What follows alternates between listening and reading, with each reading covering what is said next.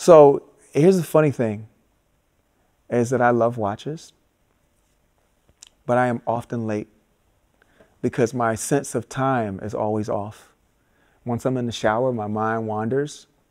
It's sensory deprivation, which is also a thing that happens to me, like when I'm near like water or like the wind or like any kind of fire.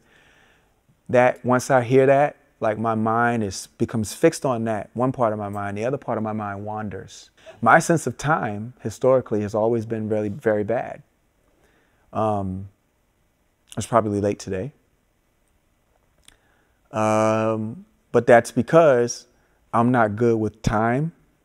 I'm not good with dates or calendars. And I'm not really good with the days. Like I don't know what today is. Like it might be Wednesday. Is it Wednesday? It's actually Thursday. Okay. That's so funny. I'm talking about time. I suck when it comes to time. So my punctuation often suffers.